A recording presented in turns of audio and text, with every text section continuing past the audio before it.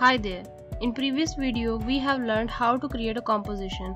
If you have missed that video, I have provided the link in description and you can also see it on the top of the screen. Today we will learn how to import files in Adobe After Effects. We import files in Project panel.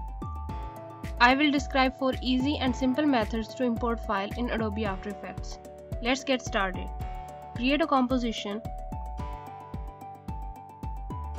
Go to Fit Screen option.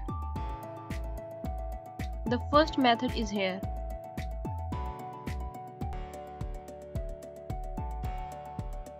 With the right click of the mouse, you will get these options.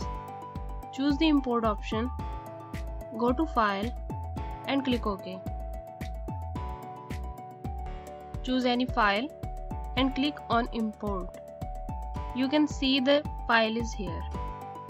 The second method is drag and drop.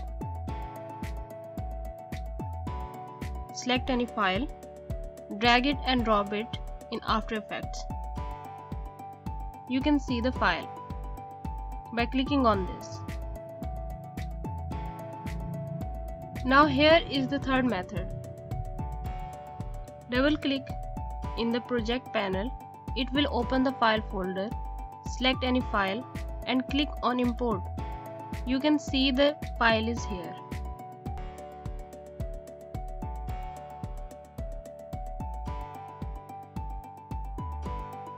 The fourth method is the short key.